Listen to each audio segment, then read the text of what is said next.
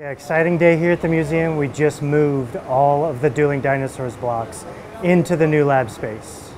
There are 8 blocks total, which amounts to about 31,000 pounds of Montana soil and fossil. Through a combination of tight spaces and machine skates and heavy machinery, we brought the biggest of the blocks in through the front of the museum through our nano wall, which is a big accordion door that opens up into a 13-foot wide space. The other ones we slowly moved using pallet jack and brought them across the lobby of the museum and into the back door of the lab. So this is where these blocks are going to stay for at least 5 years, the next 5 years, as we work on them, study them, consolidate them, and prepare them. So they're not going anywhere. And then once they're finished here being worked on in the lab, then hopefully they'll go across to our other building where they'll be displayed in our dinosaur hall.